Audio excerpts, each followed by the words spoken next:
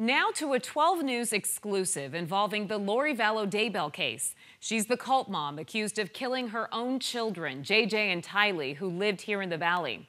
There are a lot of suspicious deaths surrounding Lori.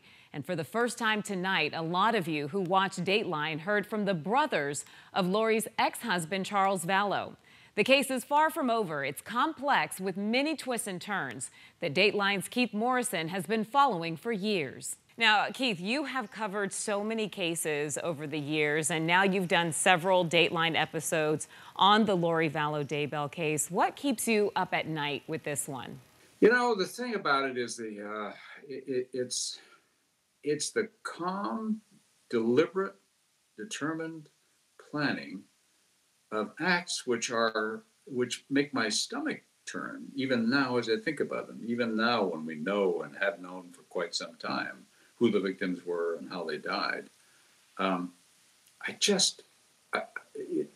It takes some doing to get your head around how people who believed somehow that they were beyond human could think that they could declare people to be dark or zombies or worthy of death, and to pass judgment and to carry that out in the most vicious way.